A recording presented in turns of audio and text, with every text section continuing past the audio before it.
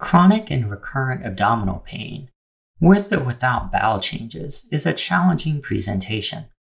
The differential diagnosis is very broad, including a diverse set of disorders like pancreatitis, mesenteric ischemia, hepatitis, and appendicitis.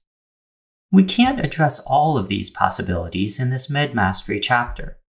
Instead, we will focus on the use of inflammatory markers to help distinguish between inflammatory colitis, infections, and other non-inflammatory causes of colitis. This can aid in the workup of patients with these complaints. The presence or absence of systemic inflammatory markers separates many diseases into two broad categories: disorders that have a major inflammatory component from those without a significant inflammatory component. Some diseases that have a major inflammatory component are Crohn's disease and ulcerative colitis, collectively called inflammatory bowel diseases, or IBDs. IBDs are diseases driven by an out-of-control inflammatory response. They are both associated with an increased systemic inflammatory markers and can include extraintestinal disease such as arthritis.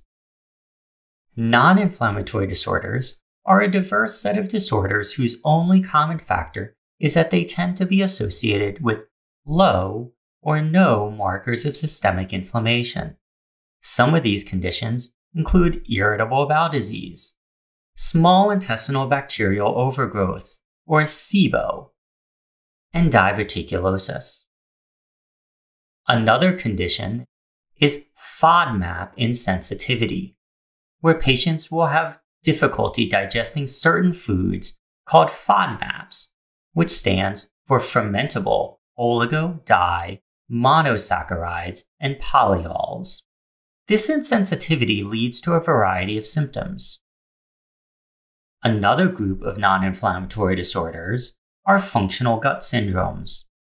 This group has undergone numerous nomenclature changes, but includes functional constipation, functional diarrhea, centrally mediated abdominal pain syndrome, or CAPS, narcotic bowel syndrome, and opioid-induced GI hyperalgesia. Functional gut syndromes tend to have minimal elevations in inflammatory markers. The pathophysiology is thought to be related to the interaction between central nervous system and GI function and motility. A third set of non-inflammatory conditions are equally broad, such as malabsorption syndromes like exocrine pancreatic insufficiency, GI lymphomas, and lactose intolerance. These also tend to have low or no elevation of major inflammatory markers. A special consideration includes celiac disease and non-celiac disease-associated gluten sensitivity. Celiac disease is thought to be an autoimmune disease triggered by gluten or one of the components of gluten. Gluten is composed of two sets of peptides, gliadins and glutenins. There is a genetic association with celiac disease, whereas no genetic association is known for non-celiac gluten sensitivity. One thought is that in both conditions, inflammation that causes damage to the GI system is triggered by certain peptides in wheat, such as gluten or gliadins.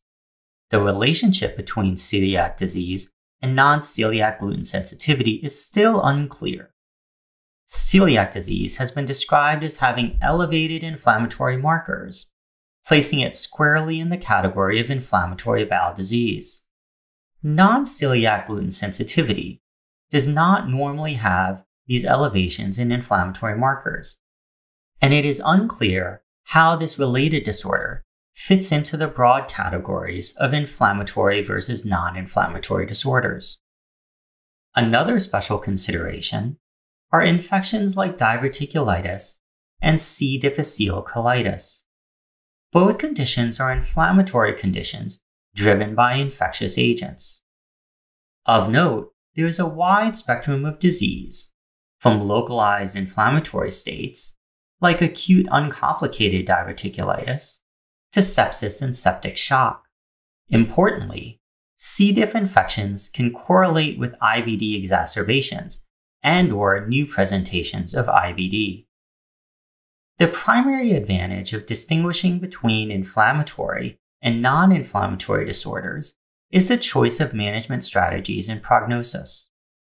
In general, inflammatory bowel disease, when left untreated, leads to significant increases in mortality, hospitalizations, and the need for life-saving surgeries, as well as increased risks for colon cancer. The management choices for patients with IBD focus on suppressing inflammation and on early, aggressive screening for colon cancer. On the other hand, while patients with non-inflammatory bowel disorders clearly suffer greatly from pain and discomfort, they tend not to have a major impact on mortality or the need for life-saving surgical interventions. So I hope you liked this video. Absolutely make sure to check out the course this video was taken from and to register for a free trial account which will give you access to selected chapters of the course. If you want to learn how MedMastery can help you become a great clinician, make sure to watch the About MedMastery video. So thanks for watching, and I hope to see you again soon.